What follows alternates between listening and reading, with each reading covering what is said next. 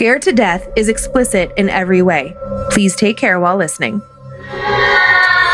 Whether thou art a ghost that hath come from the earth, or a phantom of night that hath no hollow, or one that lieth dead in the desert, or a ghost unburied, or a demon, or a ghoul, whatever thou be until thou art removed, thou shalt find here no water to drink. Thou shalt not stretch forth thy hand to our own. Into our house enter thou not. Through our fence break through thou not. We are protected, though we may be frightened. Our life you may not steal, though we may be scared to death. Welcome to, what is it again? Scared to death. Creeps, Peepers, Roberts, and Annabelles. Oh my God. That would be so scary to me if all of a sudden you were like, and I'm like, oh my God, he's had a stroke. I'm Dan. You're Lindsay. I am. Perfect. Two little quick announcements, and then we are into the stories. Fun new merch in the Bad Magic store this week. This one is for all you creeps and peepers who just can't wait for Halloween, the ones who would elect to celebrate it year-round or do. The Is It Halloween Yet tee, now available. The 3 vintage-style Halloween masks kind of look like the old generic plastic ones. I remember those as a kid. Mm-hmm. With the little, tiny little elastic strap around the back. Yeah, you were always afraid it was going to, like, snap. Mm-hmm. And it was so flimsy it would break sometimes. Yeah. So, yeah, and it's in a classic faded black, orange, and green color scheme with those masks. Available on vintage creamsicle orange tees. Head on over to badmagicmerch.com to check it all out. I like it. That made me think I saw on like Instagram or TikTok or something, this funny meme of somebody in a like definitely development neighborhood with an HOA with like a 15-foot giant skeleton. It was wow. But the caption was something like me pretending like I'm not breaking the HOA laws like all year long. Yeah, exactly. I know those people. Can I do my announcements? Yeah, let's do it. Great. So just as a reminder, our charity this month is Big Table, which you've already heard us talk about, but we finally have our totals.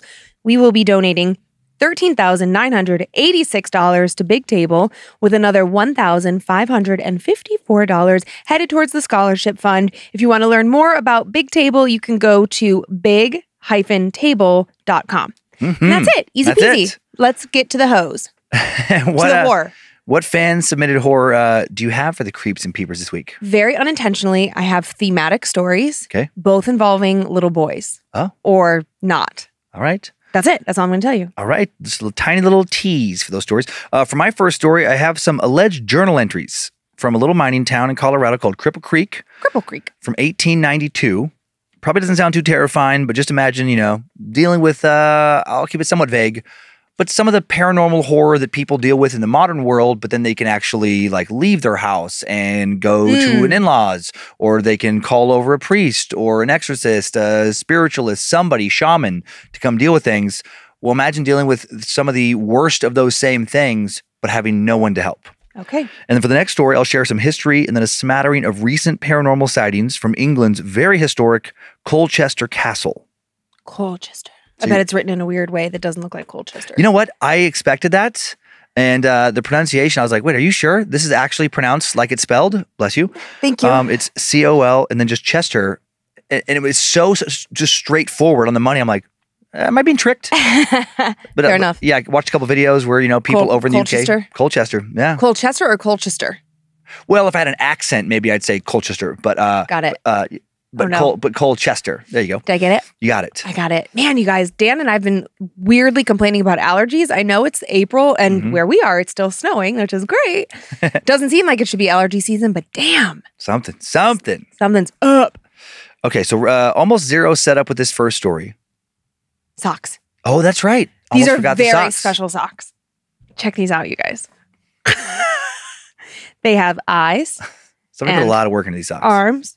And legs. I was convinced initially that somebody had made them, but then they had the little like tag on them, so clearly not. So my leg is being eaten by a gator. So much creativity in the sock world. I know, it's so fun. Who knew? Who knew? Okay, yeah, so almost zero set up with this first story. All right, let's go, bro.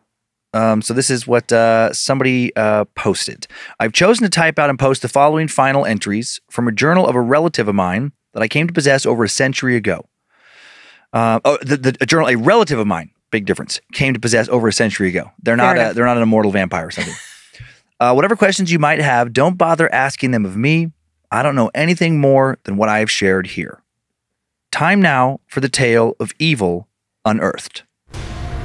December 6th, 1892. Where to begin? I murdered my husband Jonathan last night. Oh dear. I had to. And now I do not know the present location of his remains. To understand why I committed such an awful act that I have no doubt you find shocking and possibly unforgivable, I must explain all the events that led to how this came to transpire. I beg you to read this in its entirety. If you are reading this, I exist no longer. Additionally, you now find yourself in grave danger. If you are reading this in what was briefly our happy home, leave now. Finish this tragic story somewhere safe. The story of how I came to live here in this cabin alone just outside Cripple Creek, Colorado, is one filled with sorrow. Jonathan and I were wed in Sullivan County, Missouri in 1875. We were only settled in that locality until autumn of 1878, when we gathered our few most necessary belongings and, in a covered wagon, set out with our little son Otis to follow my parents to the little burg of El Paso, Illinois, on the McLean County side, where they had preceded us the year before. My father had left his butcher's block behind in 1870 to try farming in Missouri, only to find he was never cut out to till the soil. Thoroughly discouraged and weary of the farming experiment, he left the little farm that had proved so disappointing, turning it over to Jonathan, my husband, to farm for another year. In that time, Jonathan also grew weary of farming, and his ability to work as a butcher alongside my father inspired us to leave Missouri for Illinois as well. How I wish we were in Illinois still. In McLean County, we spent nearly a dozen mostly good years. We had 2 more healthy children, both girls, Sadie and Emma. For the first many years in Illinois, I was content. My family was happy and healthy, my mother was near for advice, and my father was able to provide a good trade and a business education for my husband. We were not wealthy, but we also did not need for anything. Still, for my Jonathan, this was not enough. Every few months, it seemed, he would speak to someone who would be traveling through El Paso to seek their fortune in one of the many gold rushes out west. After a few years of this, Jonathan began to feel as though he was missing out on the chance to not just provide for us, but to make our family rich. He would hear of another gold strike and try and convince me to leave our life in Illinois behind, but due to my heartache at the thought of separating from my parents, he would abandon his dream. But then my father passed in the winter of 1889. His heart gave out, is what the doctor said. Jonathan was a capable butcher, but he never really cared for the work. And when a new butcher moved into town who did, money was soon in short supply. In the spring of 1890, my mother passed, pneumonia. And then further tragedy befell us. A terrible outbreak of flu burned through El Paso that summer, and my little Emma died from fever. I was heartbroken, both parents and my youngest child all dead within a year. Grief overcame Jonathan even more than it did me. A longing for life seemed to fade from his eyes. His spirit had left him. I worried he would do something foolish. He barely spoke. He seemed interested in nothing. And then a man, Alan Wilson I think his name was, came into town talking of new riches being found in Colorado. More gold. Jonathan begged once again for our family to head west. When he spoke of Colorado, I could see a new spark in him again. He seemed renewed.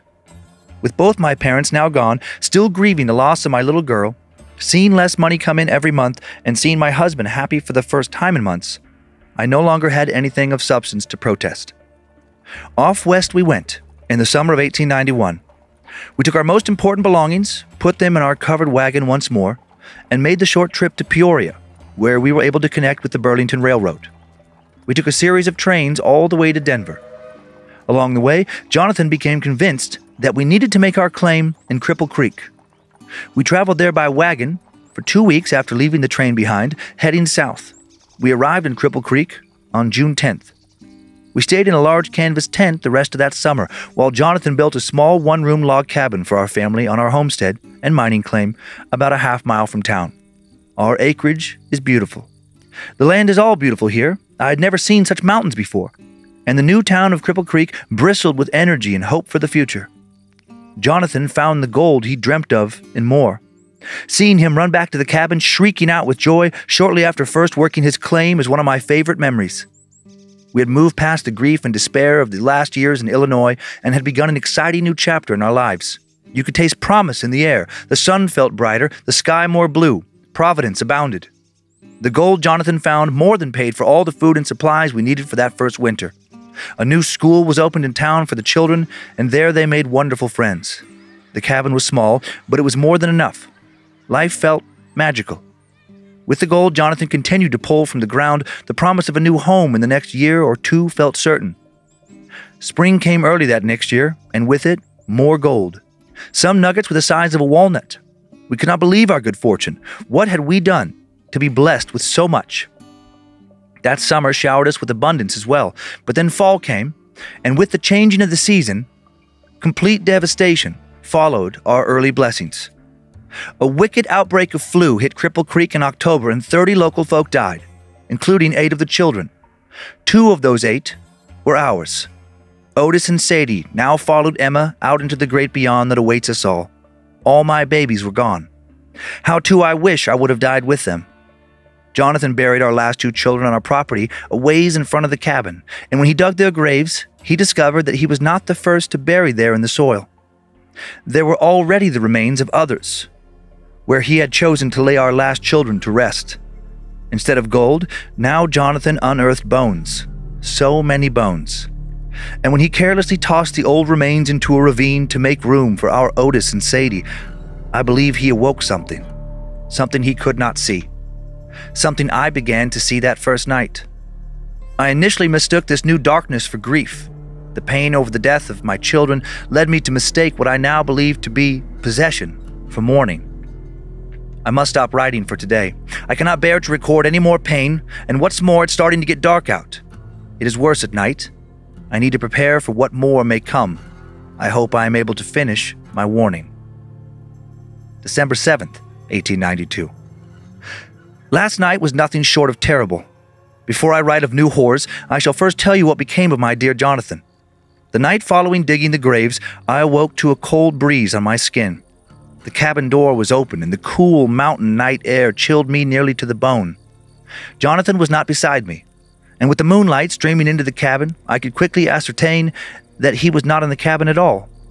I rose and waked and walked to the open door and gasped at what I saw. Jonathan had removed his long nightshirt and stood stark naked, facing away from the cabin, staring silently out into the darkness.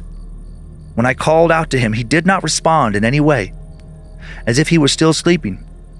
But he was not asleep. He had been possessed by it, partially at least.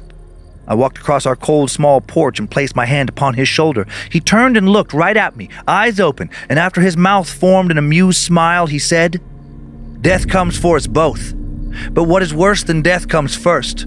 What has been done cannot be undone." "Jonathan, you frighten me," I screamed, and in an instant his eyes revealed my husband behind them again, and whatever he had been was no more. Jonathan now stood naked and embarrassed before the cabin he had built, greatly distressed at how he had arrived where he found himself. I walked him back to our bed, and we convinced ourselves that the terrible burden of burying our children led to a night terror that caused him to rise from his bed and walk, still in the throes of sleep, outside of our home. But then it happened again the very next night. Once more I awoke to the bite of the cold blowing into our bed through the open door. Once more my Jonathan was nowhere to be found inside the cabin. This time I knew what I would find. I braced myself for strange words and stepped out into the night. Naked and as if in a trance, again he stood and stared off into the darkness. "Jonathan?" I quietly called out.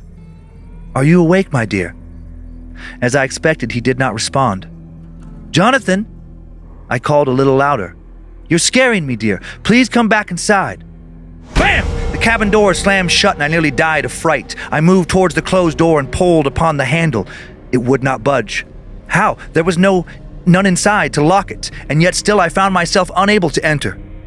"What has been done cannot be undone." Again it was Jonathan's mouth speaking, but not his voice, saying the same frightful words he had said before. "Before death comes terror, the worst comes first." I screamed upon hearing those words. And then again, like the previous night, he reclaimed himself somehow and had no recollection of how he had arrived outside or what he had said. He moved past me and easily opened the door that had been locked but a moment before. Before I could gather myself to speak with him, he was back in our bed, fast asleep. I slept no more that night. I was far too worried about the man beside me, a man who could now turn from loving husband to threatening stranger in an instant. The next day, I wanted to walk into town, talk to our pastor about it all. Our home needed a blessing. But an early storm quickly became a blizzard. The snow fell too fast and became too deep for me to risk the journey alone. And there was the matter of Jonathan having no interest in accompanying me. He had never been the most religious man, but he would always attend church with me and the children whenever asked. He never once had a bad thing to say about church or God. But now when asked if he would help me into town, he told me there was no reason to do something so foolish. When I begged, he spat at me in a way that made me recoil. He had never spoken to me like that before, saying, "God is for the weak. There will never be God in this house again." The way he stared when he spoke those hateful words sent chills down into my spine.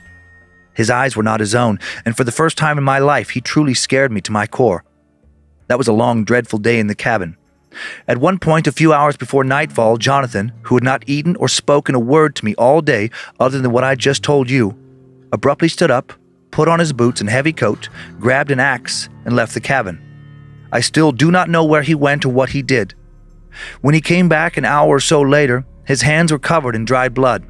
There was blood on the axe, on his coat. Worst of all, there was blood on his face, especially around his mouth.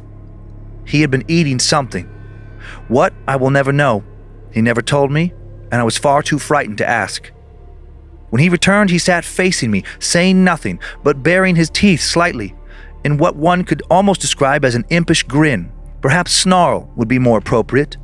It was how a dog often looks before it bites. I don't know how long this went on. It felt like hours.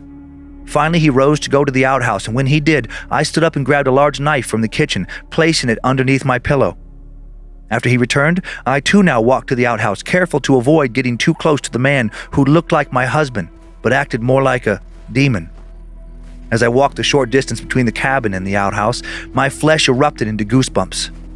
I felt eyes watching me from somewhere near the children's graves.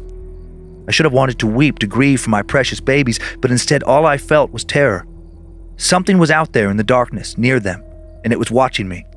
And I knew it was connected to the new change in my husband. I didn't stay a moment in the outhouse longer than I needed to, and quickly walked back to the cabin. Whatever was out there was still out there. I would have ran had I not been running towards another monster, Jonathan, or what Jonathan had somehow become. When I entered the cabin, Jonathan was in his bed. His hands and face still bloody. He laid on his back and stared up towards the ceiling. His eyes were open, yet he seemed not to see me. His mind, his very soul, I feared, was somewhere else. I wanted to pound upon his chest, beg him to stop, beg whatever had taken him to return him to me, but I knew it would be of no use. I don't know where he went, but Jonathan was gone. Some devil, maybe Satan himself, had taken him. I lay down quietly into bed and grabbed the knife I had hidden. I moved it down to my side and I waited. I was tempted to use the knife on myself to avoid what I feared was coming. And it did come. Sometime later that night, I truly do not know when, the real horror began.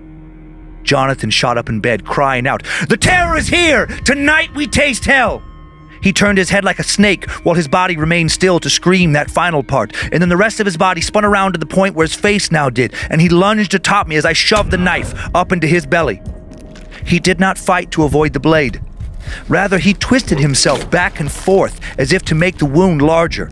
He stared into my eyes and smiled as he did so. He grabbed my wrist with both hands, moved the knife up towards his own chest now, all while never breaking his stare with me. "Before death comes terror," he sneered. His final words. He died with that horrible grin on his face, his bloody body collapsing atop my own. I thought I were to go mad that night. Covered in his blood, I screamed until my throat was raw and my voice was hoarse. When I finally stopped, I noticed how quiet it was outside the cabin. Eerily quiet. All the familiar night sounds I'd grown accustomed to were gone. Outside one of our two little windows, I could sense that thing from before, from the darkness around my children's graves. It was watching me. It was enjoying my pain. I now crawled towards and then sat in the corner furthest from the windows, still holding my knife, and I waited for morning. At some point before dawn, I fell asleep, and when I awoke, I screamed again. My husband's body had moved in the night. What abomination was I now witnessing? Jonathan was sitting in the corner opposite me, mimicking the position in which I sat, his eyes open as if staring at me, the horrible smile still on his face. It took me a long while to get up and start to move around the cabin. I wanted to leave, but it had snowed again during the night. It would be hard now to make it even to the outhouse. After making sure my husband's body had not somehow come back to life, I gathered the courage to grab it and drag it from the corner to the front door. I thought for certain he would awaken and carve me to pieces. I opened the door, got it outside, set a block of firewood in the door frame so it could not close, and dragged him to the edge of the little porch. I pushed him up against a pile of snow and retreated back into the cabin. That was when I started to write all of this in my journal. I want the world to know what happened here. Something here is rotten, evil, and I hope someone knows how to send it back to hell or wherever else it came from. That day I stayed inside the cabin. I did not leave for any reason, not even to try to use the outhouse. I needed to get more firewood to boil new water, but instead I just drank from what little remained. That night, terrible shadows raced past the windows in the darkness. Something banged on the door here and there throughout the night. I heard strange, awful cries and what sounded like whispering. I kept waiting for something to force its way inside. I barely slept if I slept at all. It seemed like morning would never come. When it did, desperate for firewood that following morning, I dared to open the door, and again I screamed. My husband's body was gone. Something had taken it, or he had walked away. There were no obvious marks of it being dragged, only footsteps in the snow. Before death comes terror, I now heard my dead husband impossibly yell, and when I spotted the source of the sound, his corpse was standing atop where our children's graves would be, and he was not alone. Some other man-shaped figure, something like a man but not a man, a kind of living shadow stood beside him. They both stared at me, and then my dead husband began to move towards me, and this other thing, it moved with him, mirroring his movements. I started to faint. It was all too much. I barely got myself back inside and locked the door before they reached the cabin. I slid to the floor and against the door as they began to pound upon it. I felt certain that they would break through if they wanted to, but it must have been more fun to frighten me this way. Finally, it stopped. After it did not start again for the next hour or so, I began to write this entry. If I am unable to write anymore, please do not let my death, our deaths, be in vain. I believe that when Jonathan dug up those bones and tossed them into the ravine, he awoke something, he angered something, and it is pure evil. If I cannot escape it and find a way to put it back to rest, I hope that whoever reads this can. December 8th, 1892. This entry is only one sentence long. What has been done cannot be undone. There's blood on the page. December 9th, 1892. Another short entry. Before death comes terror. I just want to die now, but it won't let me. More blood. December 10th, 1892. The final entry. There are monsters beneath us that make the worst pain of this world look like a gift. I have tasted hell, and it is worse than I ever thought possible. If you find my heart still beating when you find this journal, if you have even an ounce of compassion for fellow human suffering, slit my throat and let it be over. More blood, and then at the bottom of the page, the worst comes first. The worst comes first. The worst comes. I can feel it now. It's inside of me. What new pain is this? And that is supposedly how the journal ended.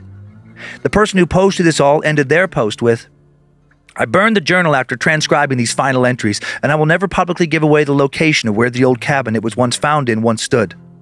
I came across it in a collection on my great-great-great-uncle's chest. He died many, many years ago before his chest made it to me through a series of inheritances. He's said to have gone mad and died shortly after taking a trip to Cripple Creek to visit the property of a cousin who died in some terrible tragedy.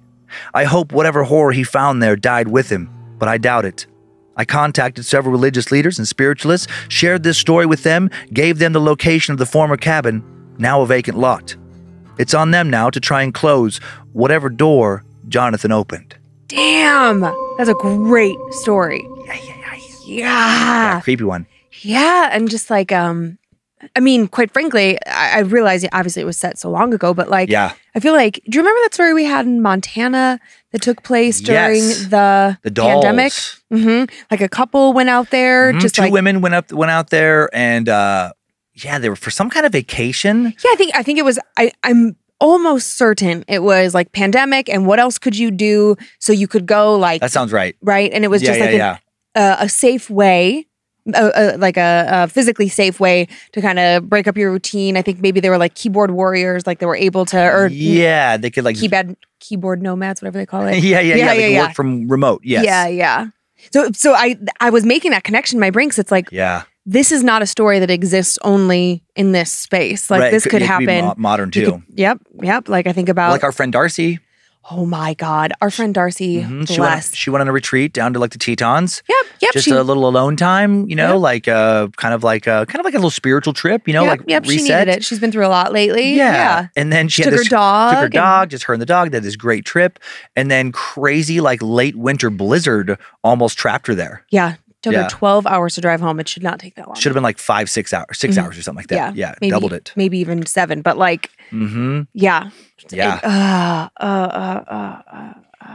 old cabins. I wish that there was a way to follow up with whomever, like the modern person who whomever they shared it with, like religious leaders. Like, did they go and cleanse the land? Is the land okay? Like, what did anyone ever think to try and go to the ravine and retrieve the bones? Or like, I don't know, you would have to bless the land and also the ravine, and complicated. What the fuck did they wake up? I don't know, but also it lends itself to all the times that we're like, and this house was built on an ancient burial ground. It's like, don't fuck with buried bodies. Bones, like, just stop. Just let it be. Let it lie, because you don't know who they buried there. Nope. A couple pictures. This first one is Cripple Creek's historic Main Street today. It's had a resurgence the last couple decades because of. Oh my God, it's so cute. Yeah, they legalized gambling a couple decades back. Just in the town. Yeah. And it gave it like new life, and it completely revitalized this little dying, what was basically a ghost town before that. So charming. Here's the same street back in 1892, right when the boom, like a year or so in. Whoa.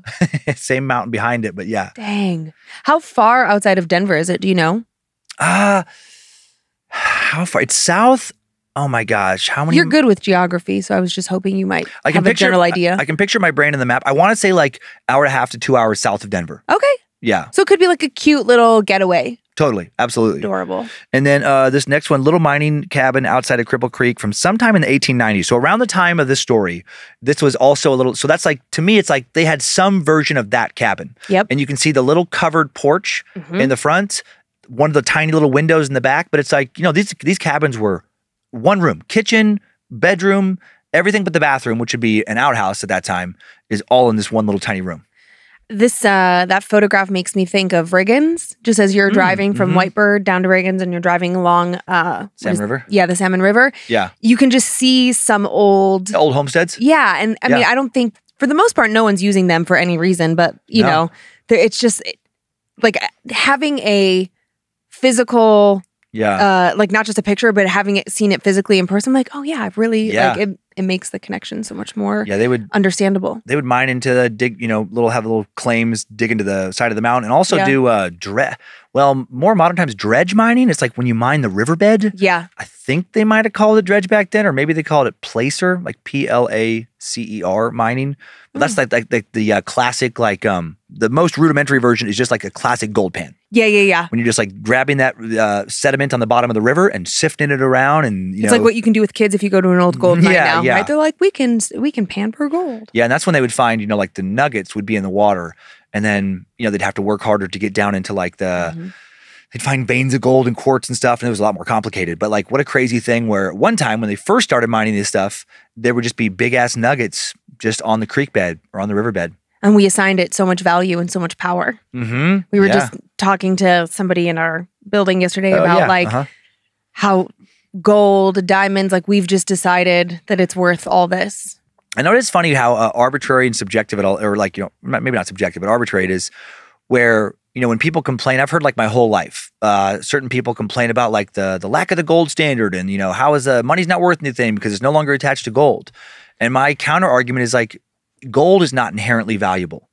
It's just a random rock. It's a mineral that we chose at some point in our history to decide that's worth something. Right. Well, because it wasn't inherently, it's not worth any more than a piece of gravel. Right. I think just because it isn't in abundance. Right. It's a limited resource. But if you think about it that way, so is paper. Yep. Everything is limited. So is water. And we look at what is happening in the world right now. It's just funny how water. much society is just, we just make almost all of it up. I know, it's nonsense. I did make, on that, I did make it, I don't know, I guess an interesting note of just the monster of more. Even then, it just wasn't enough. Some people just can't be content. And I think not to get, and I get it, but not to get philosophical, but I feel like we do talk about that more now in modern times, fame and fortune, you can have it all, and social media changed it, and everybody wants more, and no one's content. It's oh no, there's always been a contingency of those people. Our entire existence. And sometimes it works out where then somebody is able to bring their family up and give them better opportunities, et cetera, et cetera. But more often than not, it just is something that itself possesses you, and you just cannot move past. It's sometimes enough is enough. Can you pay your bills? Are you happy? Do you really need more? Yeah. Yeah. That's tough. But yeah, what a great story. So sad that they lost their children. Yeah, there was so much tragedy before the paranormal stuff, which was just a sad sign of the times. Yes. No medicine. Yeah. I mean, they just didn't know what was coming for them. And that's another thing, as limited as medical stuff was back then, it was more limited in a little gold strike boomtown. Oh my gosh. Where there was, they were pretty lawless, in ways. And it's they may have a doctor, they may not. Well, then they were all Not that they had real doctors back then, but you know what I mean? Yeah. Well, and then they were all living on top of each other just because, the gold tends to be concentrated in one sort of area. So as soon as one person gets sick, it's just takes out the whole town. I mean, just fascinating. But what a great story. okay. I love that journal and different setting, a little different. Yeah. Yeah. It was just really easy to place myself there and really be invested in, of course, I didn't write down her name, Jonathan's wife. Oh, Jonathan's wife. Oh my gosh. I can tell you their kids are Otis and Sadie and Emma. I know. Jonathan and the wife. Jonathan. You know what? I don't know that she ever says her name. Okay. Oh, because it's from her perspective. Right. But you would think that the person who transcribed it, they would know. Or maybe they didn't want to share. Yeah, they didn't share her name, actually. So, everybody else. Bum, bum, bum. Yep. What a twist. What a twist. Also, just for the record, Cripple Creek is about 95 miles outside of Denver for our Denver folks. Oh, okay, so I was right. About an hour and a half, 2 hours. It's annoying how well you understand geography. I know, it's weird. I was pulling up the image in my brain of the map I looked at and seeing the route, but I couldn't. The Rand McNally map in your brain? Yeah, but I couldn't see the numbers. Yeah. I don't even know that I could read a map, quite frankly. I grew up in the age and era of MapQuest and GPS. I didn't have to read a map. You ready to head to an older place than what we just talked about, but talk about some more recent paranormal encounters? Colchester. Okay, now for a mix of history and ghost stories, and quite a bit of setup here. Okie dokie. It's interesting history, though. Colchester believed to quite possibly be the oldest proper city in all of Great Britain. Colchester was conquered by the Roman Emperor Claudius nearly 2,000 years ago. Claudius sent soldiers into Colchester when it was known as Camulodunum, a Celtic stronghold and then capital of Roman Britain. What's it called? It's Camulodunum. Camulodunum. The emperor's army built a fortress on the highest ground where the city center is now located. By 49 CE, almost 2 full millennia ago, the fortress was a civilian settlement named Colonia Claudia, and it became the first capital of the Roman province of Britannia. It feels like it was named after somebody's wife. Yeah. The dude, the Emperor Claudius. But it sounds like Claudia. Yeah. The Temple of Claudius was built in 54 CE after the emperor was deified after his death, and the ancient foundations of the Temple of Claudius would become the site of the future Colchester Castle over 1,000 years later. Colchester was eventually briefly reconquered by Boudica, Queen of the Celts. Hell yeah. Yeah, truly like a warrior queen. In 60 CE, Queen Boudica rebelled against the Romans. Temple of Claudius was burned. Roman defenders were killed. Sadly, the Romans would pretty quickly reclaim the city. They had a lot greater numbers. What? London would now become the Roman capital of the province, but still Colchester would grow to become a major city of around 30,000 by the 3rd century CE. Construction of Colchester Castle would begin 700 years later, starting in 1076, being completed in 1100. William the Conqueror ordered the construction of a stone castle along the strategic route between East Anglia, Eastern England, and London. Now the Normans built the castle over the ruins of the Roman temple. The base of the temple was incorporated into the foundations. The foundation of that temple and its vaults remain below the castle to this day, making the site much more historically significant. Also, speaking of significance, Colchester Castle was the largest castle ever built in England by the Normans, England's French invaders. In 1216, Colchester was attacked by King John because the castle was still occupied by a French force at that time. Once conquered, the castle would become the property of England and remain so throughout the Middle Ages. By the 13th century, the castle was used as a prison for prisoners of war, and then much of the castle would be in ruins by the 16th century. Still, it would be structurally intact enough to continue vacillating back and forth between being a prison, a private residence. While a prison, it was the site of frequent executions all the way until the end of the 17th century. An untold number of people were tortured and killed at this site during its prison and execution years. Colchester was a key landmark during the infamous Essex witch trials. During the 16th and 17th centuries alone, hundreds of suspected witches were imprisoned inside the castle. Many were tortured and killed. How dare they? Yeah. Oh my gosh, what a terrible time to be alive. A private individual purchased the castle at the end of the 17th century with the intention to demolish it. But in 1727, it was given as a wedding present to lawyer and antiquarian Charles Gray, who helped restore the castle. In the 1740s, Gray added a park around the castle that remains to this day. Colchester Castle then finally became a museum for archaeological treasures in 1860. And now the museum exhibits over 2,000 years of British history. With centuries of history stored within the castle walls, it seems almost inevitable that Colchester Castle would be haunted. There have been many unexplained encounters and reports of paranormal activity inside the castle, most of which comes from employees and security staff who work or have worked there after dark. The following stories come from the Colchester Museum's Ghost Stories page. Time now for the tale of the ghosts of Colchester Castle. Early one morning, a museum employee named Chris was opening up the Natural History Museum. He hadn't been to Colchester for several days. He was shutting off the alarm and noticed something strange. He heard a ticking. As he went to the front desk to inspect its source, the noise got louder and louder. He realized it was the sound of a clock. He wondered who had installed a clock he had never heard before. He didn't think the museum had one. Most employees and guests alike used their phones when they wanted to know the time. He continued to follow the sound, soon ended up at the back doors of the museum. Seemed like the ticking was coming from outside, so Chris unlocked the back door and peeked out. He still heard the clock ticking, louder now, but still couldn't determine where it was coming from. He went outside, saw it was coming from a very unexpected place now, a group of nearby gravestones. Chris was starting to get a little freaked out. Still couldn't see any clock, but the ticking continued. Chris followed the sound to the gravestones, where he found nothing out of place, no clocks, no any other out-of-place objects. But one gravestone did catch his eye. And as soon as Chris stepped in front of it, the ticking stopped, as if telling him that he had followed the sound to the correct location. The gravestone read, "Here lies the body of John Smorthwaite, renowned Colchester clockmaker. Loving husband and father, died age 60. Another employee, Roy, decided to take an afternoon break one day when he had a paranormal experience. He asked two front desk staff at the Holly Trees Museum, located in the parkland portion of the castle grounds owned by Colchester, asked them if they wanted some tea. They did, so Roy put on a kettle, and a moment later he heard footsteps. When he turned around, he saw a man and a woman enter the room, his co-workers. But then moments later, another woman he did not recognize entered the room as well and exclaimed, "Sorry, I was slow. I was just locking up." She then turned and left, leaving Roy and his co-workers confused as to who she was. It was just the three of them working that shift. They looked but couldn't find that woman. They never saw her again and soon began to assume they had just had an odd run-in with a ghost. Here's another quick run-in. One visitor was walking through the Holly Trees Museum with his daughter.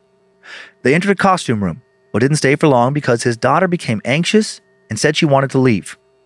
When her father questioned her after exiting, she said, "I didn't like that lady." He tried to reassure her that they were just mannequins, but she insisted, "No, not them. The lady standing next to me." It had just been the two of them in the room. This next person encountered a spirit allegedly witnessed by many on the castle grounds. Museum employee Sarah was walking up the staircase in the center of the Holly Trees Museum and checking each room as she went to the top floor. She paused at the childhood gallery because she heard people talking inside. Being the dutiful employee she was, she decided to check in with the visitors in case she needed to explain anything to them. Sarah enjoyed speaking with the guests and thought that she could show them some more artifacts they might have missed. As she made her way through the room, the voice moved farther away rather than closer, until eventually she was at the exit, hadn't seen anyone, but could still hear them. Back at the entrance of the gallery now. Sarah turned around, came to the entrance door. When she entered the room, she smelled lilac perfume, but all was silent. When Sarah then went into the offices on the top floor, she told a senior duty officer about what had just happened, or about what just happened, and all he said was, "Ah, so you have finally met the White Lady, I see." The White Lady is one of the more prominent paranormal figures to appear on the Colchester Museum property. She is reported to be the spirit of Anne Lissel, a local woman from the 1700s whose portrait hangs in the Holly Trees Museum. Many report feeling an eerie presence standing beside them when they look at her portrait. Anne Lissel's footsteps are often heard running past the gunroom. She is often seen by young children and may be the source of the many reports of a woman's face peeking out of some of the windows at night. This next encounter also involves the White Lady. A security guard named Dave was once patrolling the building before he locked up for the evening. He passed by the Georgian house, saw a light on upstairs. He stepped away to get a better look, now saw a young woman's face in the window. From what he could see, her clothes looked old. Real old, as in a few centuries out of fashion. Dave did another loop to see if any doors or windows were open. He was a bit spooked. He was certain it wasn't a staff member he'd seen because they'd all left for the night. When he returned to the window, the light was now off and he couldn't see the face any longer. He checked the room. No one was inside. He told himself he'd imagined the whole thing and went home. The next day, he met with the Holly Tree security guard, with one of them, explained what had happened, and the guard told him that he had seen Miss Lissel. Dave asked what she was doing working so late, to which the guard replied, "Why, Miss Lissel has been dead almost 300 years. Now for a strange ghost in the machine type of encounter. Late one Friday night, the museum was open for a group of students playing an escape room game. Just 2 staff members were left behind to close up. They walked through the chapel to turn off all the lights, made their way to the Roman galleries. When they approached the spiral staircase leading downstairs, they heard a voice say, "So you've come to take a look around, have you?" They recognized the voice as the jailer, one of their interactive sound displays in the prison. The jailer's monologue continued, and the employees moved on and continued locking up. But before they headed out for the night, they decided to check the prison to make sure nothing was amiss. And when they re-entered this area where they had had that interaction, now the motion detector did not activate, and the jailer's voice did not speak to them. Looking into why, the motion sensor was actually turned to face the wall, making it unable to detect movement. So how had it known to speak to them earlier? And then they found out that what they heard was not one of the jailer's pre-programmed interactions. 2 more. Employee Sam was locking up the upper galleries one night, turning everything off. As she approached the Boudica gallery, she saw a shadow reflecting on the glass. It looked to be someone heading towards the staff-only area. She followed them, thinking it could be a visitor who was lost, looking for help. She called out, "Hello, I'm afraid we're closed now. If you'd like to come with me, I can let you downstairs. Or let you out downstairs." Silence. Sam now saw something moving through another set of doors leading to the great staircase. Again, thinking it was a guest from the last tour who had been left behind or gotten lost, she went towards the gate, but was interrupted when a figure stepped out of the shadows and started limping towards her. Sam felt off and a little nervous. The figure was a person. Kind of. It seemed to become blurrier the closer it got to the gate until it was, quote, engulfed in a thickening cloud of fog. And then before Sam screamed, the figure vanished. Oddly, a name entered her mind as it disappeared, as if the thought was placed there by an unseen entity. James Parnell. Like the White Lady, James Parnell is another infamous paranormal figure said to haunt Colchester. James Parnell was a young 17th century Quaker who was arrested and tortured before dying inside the castle. He is also known as the Boy Martyr. In 1656, Parnell was arrested and imprisoned in Colchester Castle, arrested for blasphemy. He was fined £40 but refused to pay, and when he refused to pay, was sent to Colchester. He died, painfully, on April 10, 1656, and ever since, James' spirit reportedly haunts the dungeon area. There are some reports that his cries of anguish can still be heard inside the castle. Last little entry for today. Numerous Colchester employees have reported hearing disembodied whispers and seeing faces in windows. A lot of spiritual activity seems to occur around closing time, when all is dark and quiet in the museum. At night, 2 other frequently spotted resident ghosts are a headless nun, seen in the chapel, and a red lady who is suspected to be a daughter of a jailer. One former museum assistant named Alyssa heard stories from other assistants about this red lady suddenly appearing behind them in the mirror in the women's restroom. Numerous spirits from different periods of time seem to coexist on the grounds of Colchester Castle, and since they don't seem to hurt anyone, even if they frighten some, there are currently no plans to have the grounds cleansed to try and remove them. Yeah, I mean, why would you? They all seem harmless. Mm-hmm. I mean, I don't work there, so what do I care? Right. Draw some extra visitors, I'm sure. I'm sure. I just have a few pictures. This first one is the restored Colchester Castle. So, I mean, really historic, cool building. Oh, wow. And the beautiful park grounds that surround it. Oh, man. I know England has, just Europe in general. Yeah. So many cool like manors and old estates. This next one, a little spookier shot of the castle.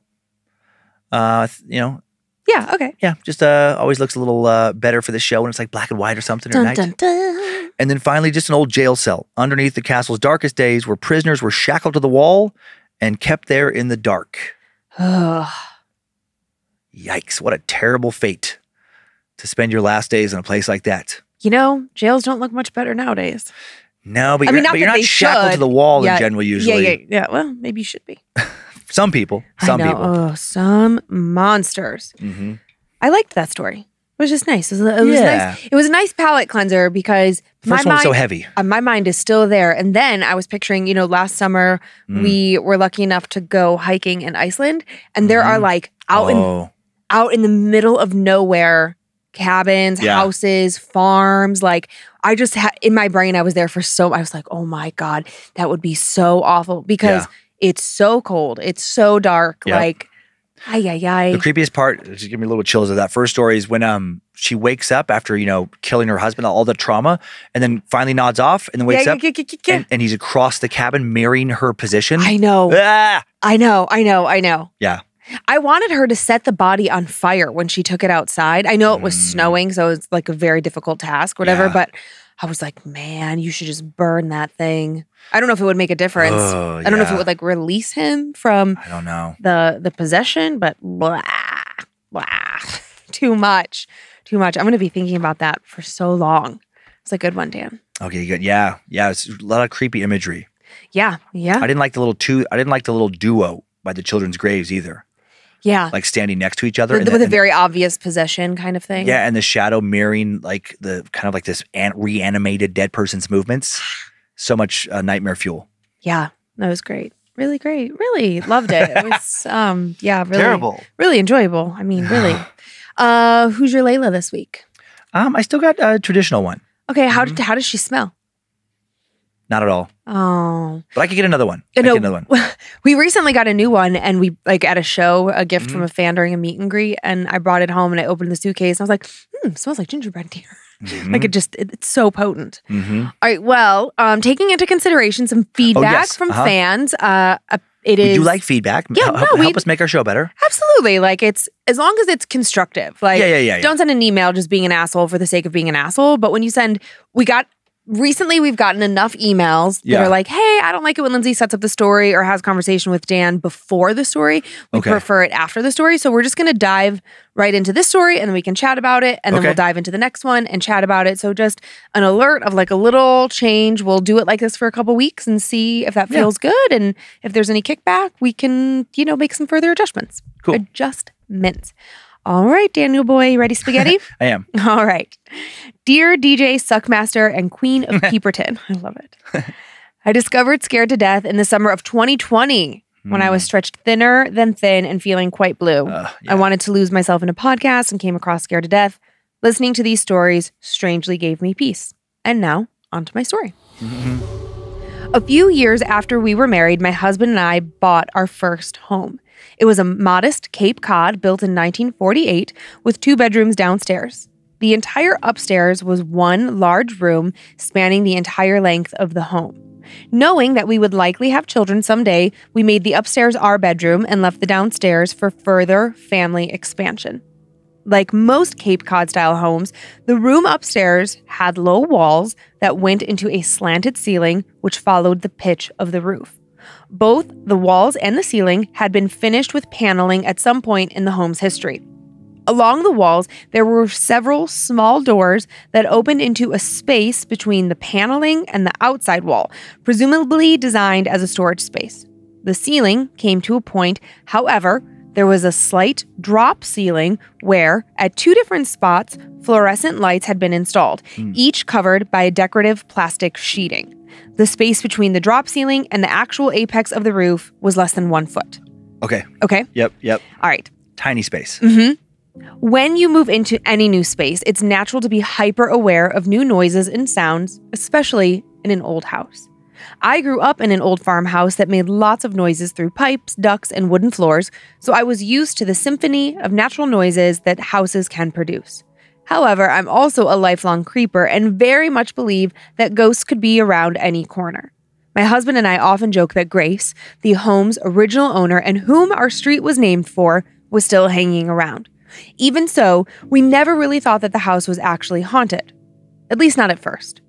About 2 years into living there, we were laying in bed one night and heard footsteps on the drop ceiling above our bed. Keep in mind that the space between the drop ceiling and the actual peak of the roof was less than 1 foot. Mm-hmm. Without speaking, my husband and I both paused what we were doing, listened as the footsteps went down the length of the entire room, only stopping as they passed over the 2 light fixtures in the ceiling. As quickly as it started, it stopped. We were puzzled but figured it was just some old house noise. Several nights later, we heard the footsteps again, and just like last time, they moved down the length of the ceiling, pausing briefly as they moved over the light fixtures. This time, we went into full debunk mode and started investigating. We lifted the plastic cover to the light fixtures so we could peer into the small cavity above the drop ceiling. Even though what we had heard was definitely more of a footstep versus a scurry, we were looking for a mouse, a squirrel, a bat, any kind of critter. Nothing. We looked around the cavity for any pipes or ducts that could make noise when water or air passed through, but there was nothing like that present. We even looked in the side storage space on both sides of the walls, and again, nothing. The next time we heard the footsteps, my husband ran outside to look at the roof while I stayed in the bedroom to monitor the sounds. We didn't truly expect to find someone walking on the roof because the pitch of the roof was way too steep, but we wanted to see if there were any critters on the outside of the roof. And yet again, nothing. While I was hearing the footsteps inside, my husband was outside to verify that there was nothing on the roof. Time passed and the footsteps continued. Always the same cadence, always stopping at the light fixtures. Sometimes they would occur day after day. Other times, weeks would go by between episodes. And at times, they would occur when we were awake. Other times, the footsteps would wake us up in the middle of the night. Frankly, we got so used to hearing the footsteps that we didn't even find them too concerning at this point. Heard them again last night, one of us would say to the other in the morning.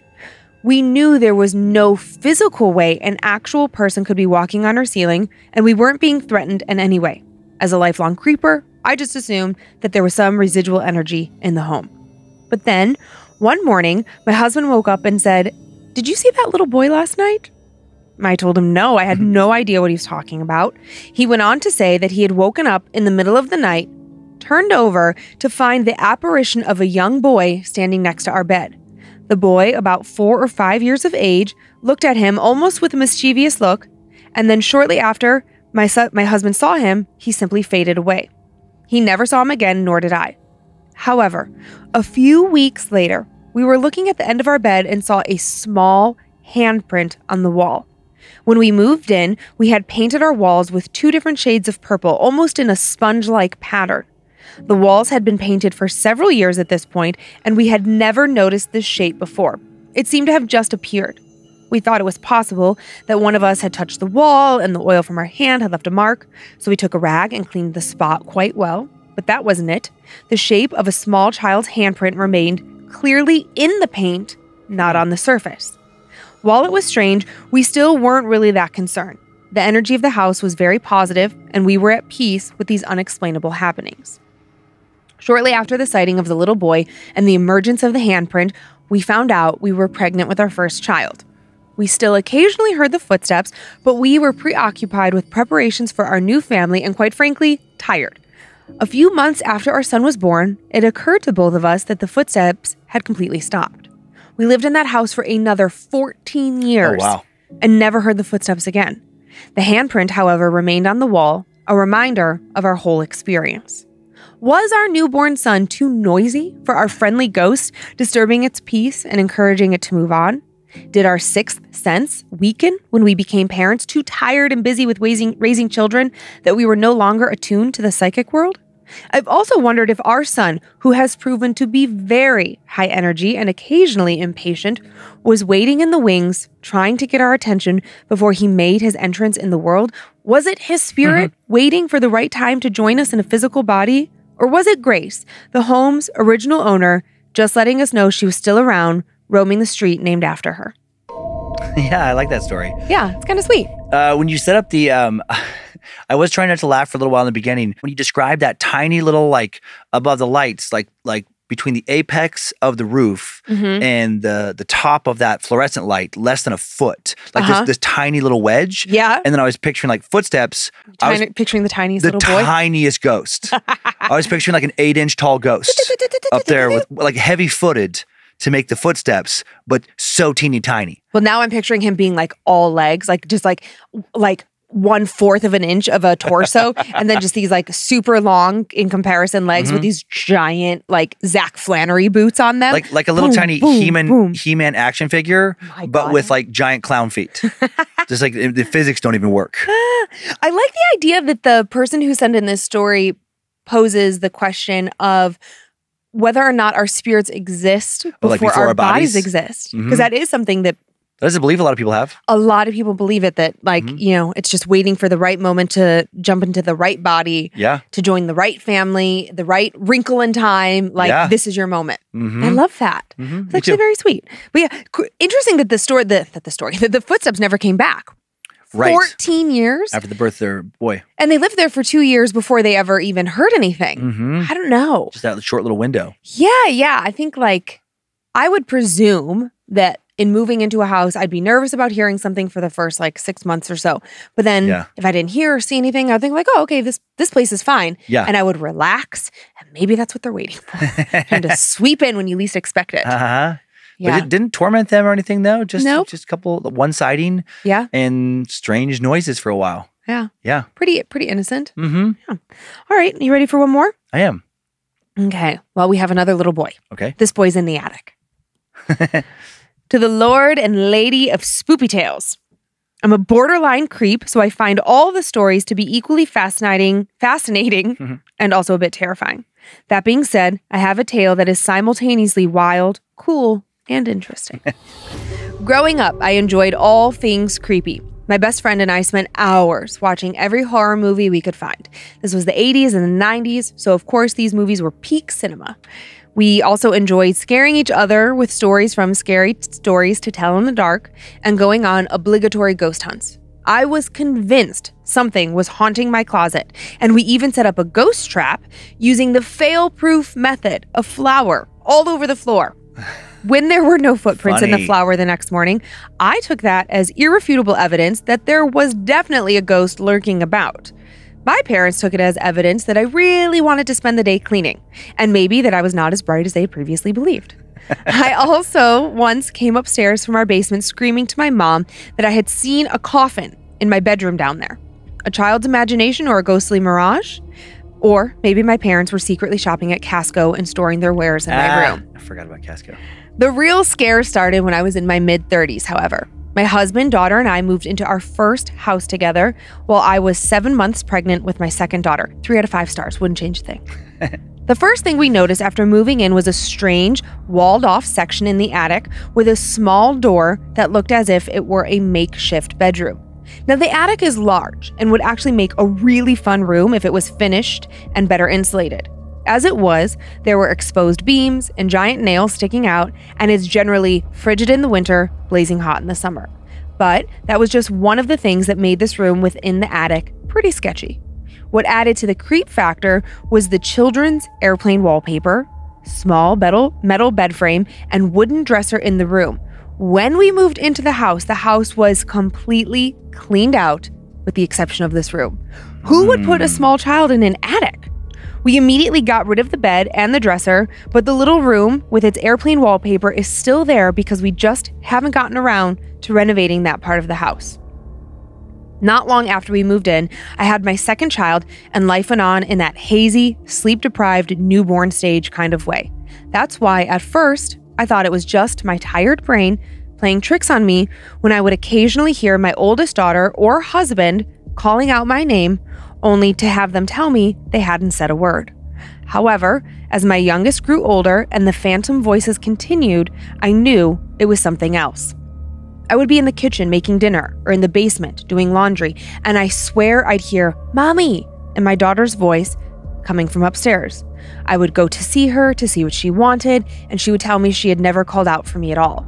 At other times, it would be my husband's voice, but it was always the same thing. He had never called for me.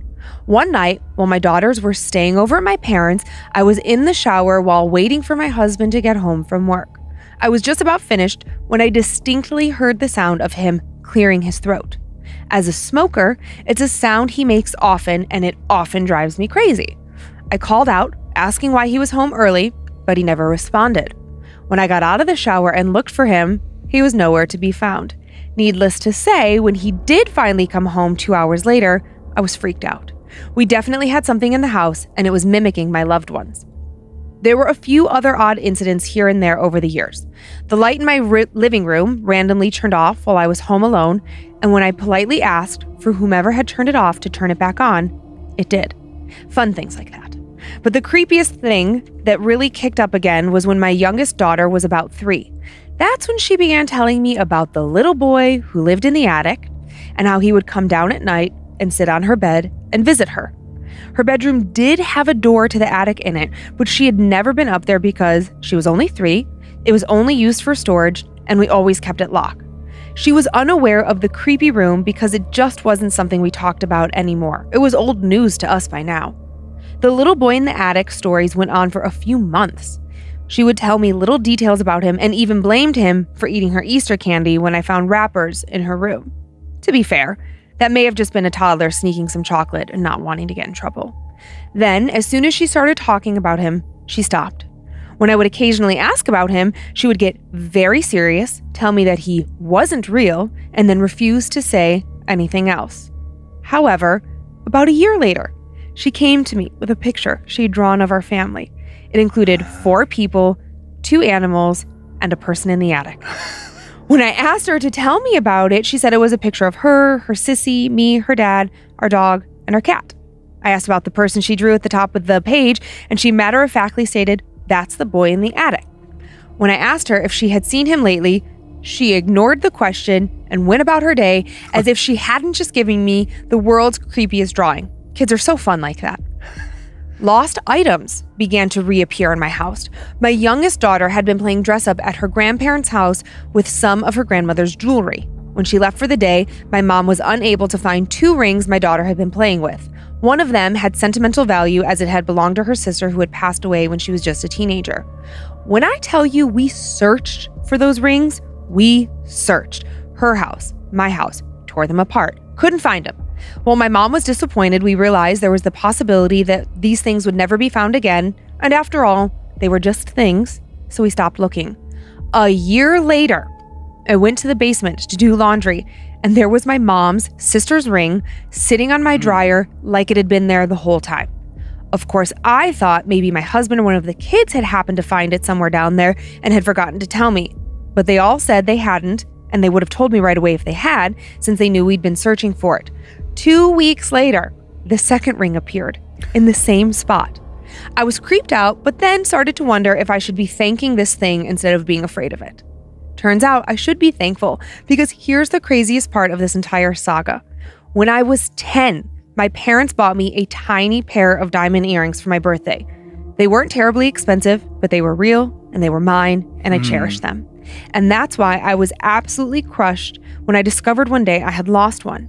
We looked absolutely everywhere, but just a tiny earring was lost, so our chances of finding it were slim at best. Of course, we never did find it, and as always, life went on. Fast forward November 1st, 2021. I was getting ready for the day and opened my jewelry armoire to find some earrings. I noticed a small diamond earring sitting separately from all the rest. I had held onto that one, and I hadn't lost all these years because it was still sentimental to me. At first, I assumed it was just that one I had kept, but it was odd since I normally stored it with all the others. When I looked through the pile, I found the other earring. Upon further examination, the one that was separated from the others, I could see that the back of the earring had a small crack in it, which would explain how I had lost it all those years ago. Here's the thing. I know most people are thinking that I had likely had it all along, and I just didn't notice it. But a few things to note to dispel this notion. The armoire I currently received as a gift when I was in my 20s. I did not have this as a child when I lost the earring. I'm also very meticulous, a type A person who thoroughly organizes and maintains everything. You can believe that when I first received the armoire that I did not haphazardly throw in my jewelry. Instead, I went through all of it to check for broken items that needed to be tossed or earrings that were missing their mates, except for the diamond, of course. Furthermore, because I'm a crazy neurotic person, I have gone through that jewelry box several times over the years to clean it out and donate unwanted items. I would have seen that second earring at some point throughout the years, but it was never there until that crazy day in 2021, and it still blows my mind. Wow.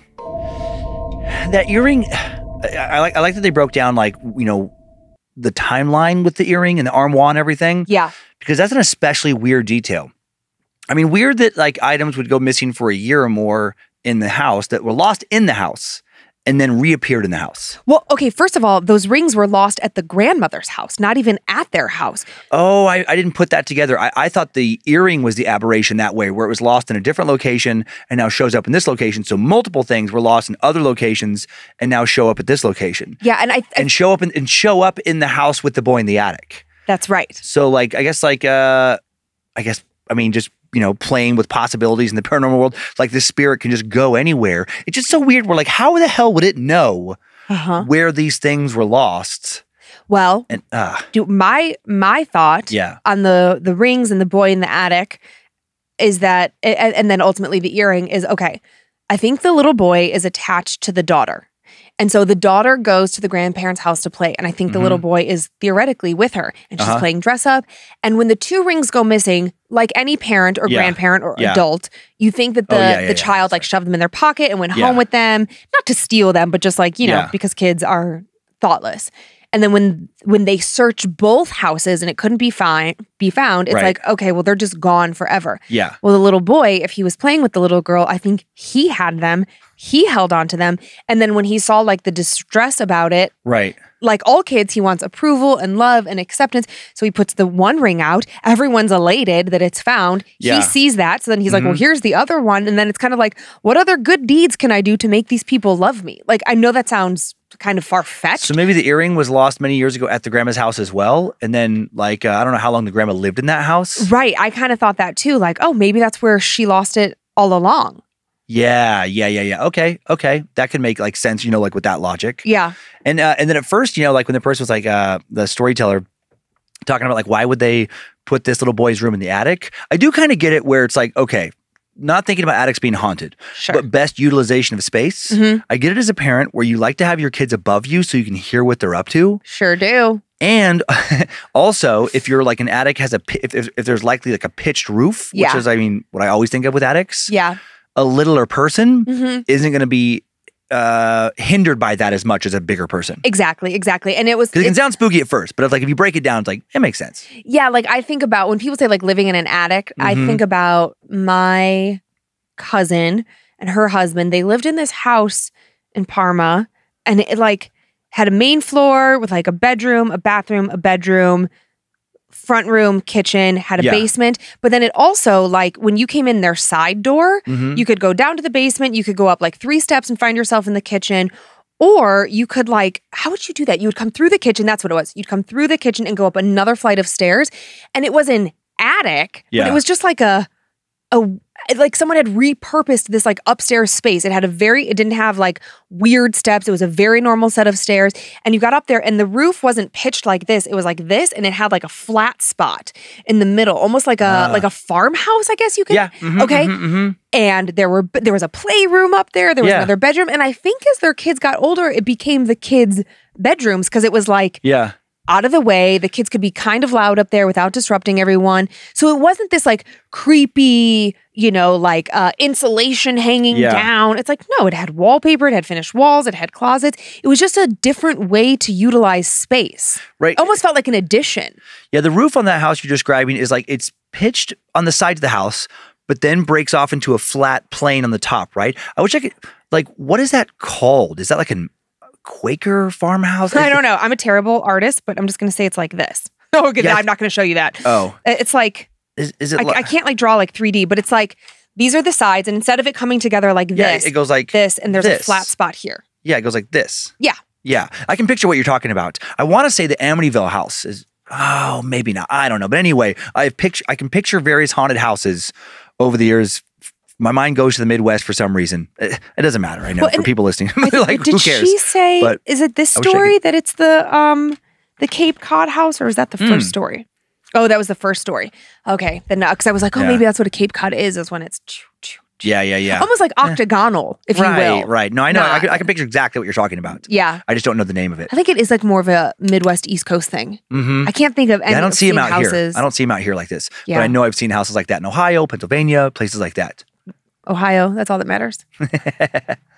Well, good fan stories. Yeah. Thank you. How did you feel about just diving right into them? Was that easier?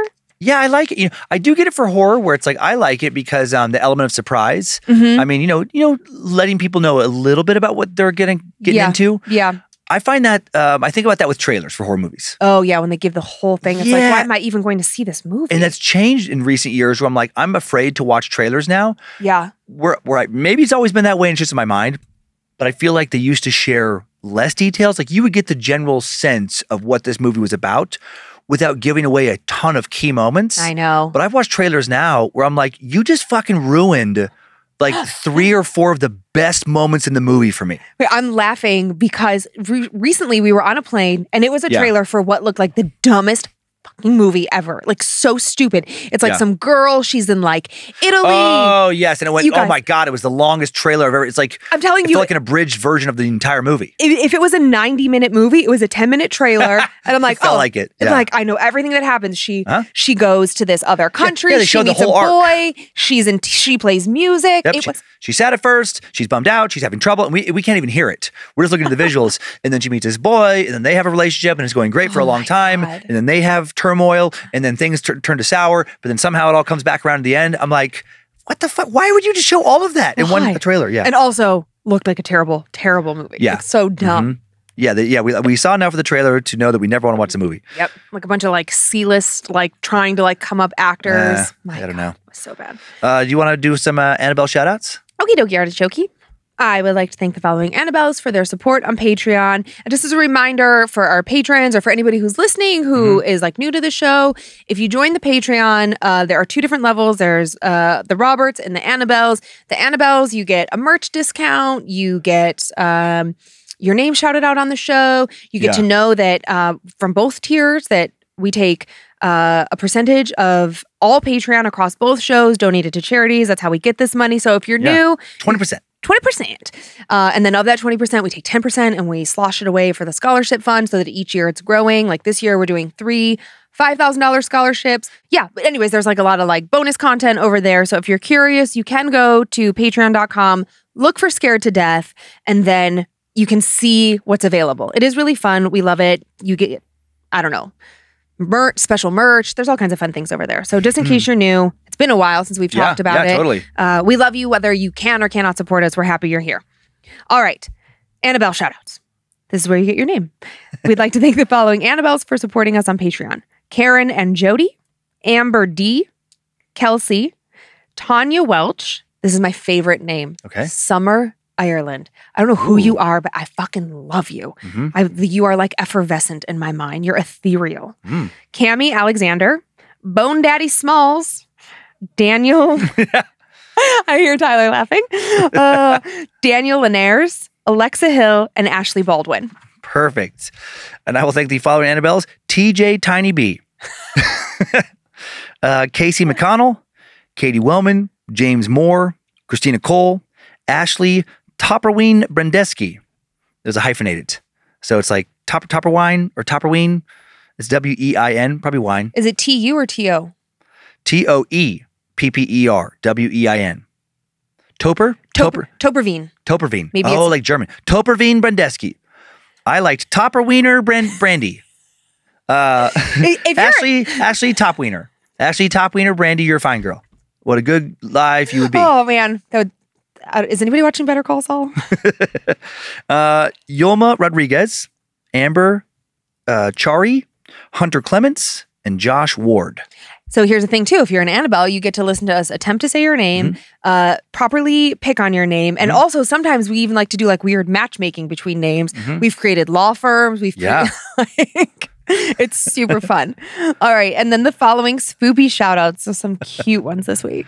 So just really quick, when you talk about pairings, Yeah. I picture the weird pairing of Summer Ireland and TJ Tiny B. No, it should be Daddy Small Bones. Daddy Bone Smalls. Wait, Bone Daddy Smalls. Bone Daddy Smalls hooking up with Summer Ireland. No, Bone Daddy Smalls and TJ Tiny B. I was thinking of an odd pairing though. Like you wouldn't expect it. I like the weird. I like so many words together. Okay. Is Bone Daddy Smalls just like a bunch of hip hop names? I don't know. Bone Thugs and Harmony, Biggie Smalls, and Bone Daddy and Puff Daddy. Puff Daddy. Maybe. I don't know. Bone Daddy, can you tell us where that came from? We would like to know. For some reason, I'm picturing a very skinny, short version of Biggie Smalls. Oh my God, that'd be fantastic. Bone Daddy Smalls. Bone Daddy Smalls. Like 5'1", maybe 95 pounds. Oh, okay. Little Bone Daddy. But he got a lot of swag. Now I'm singing in my head that stupid song that Monroe sang, Skeleton Bones.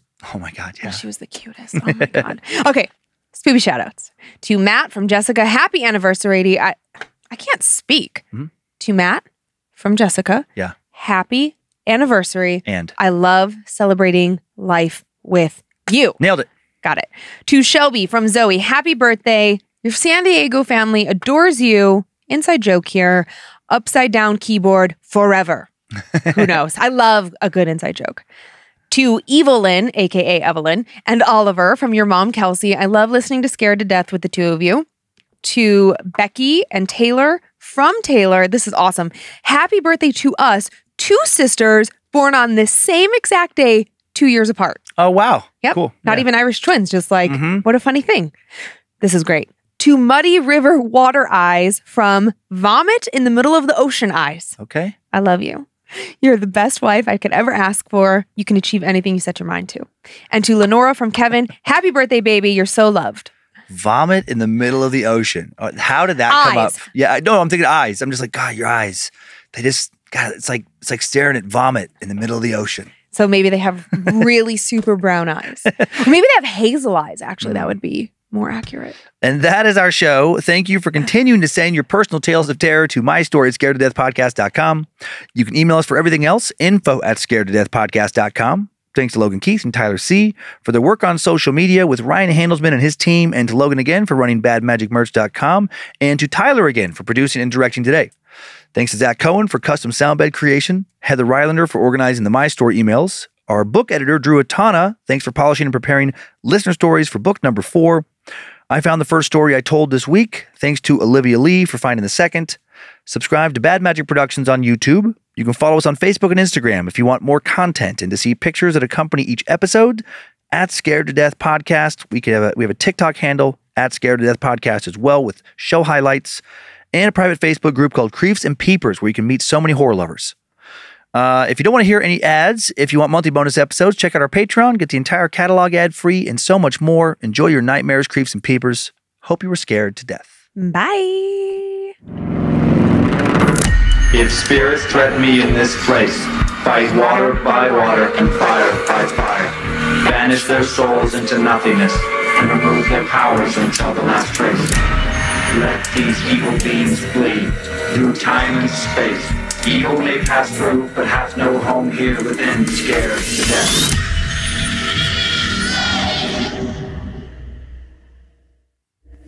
Bad Magic Productions. Picturing the tiniest The little boy. tiniest ghost. I was picturing like an 8-inch tall ghost up there with like heavy-footed to make the footsteps, but so teeny tiny.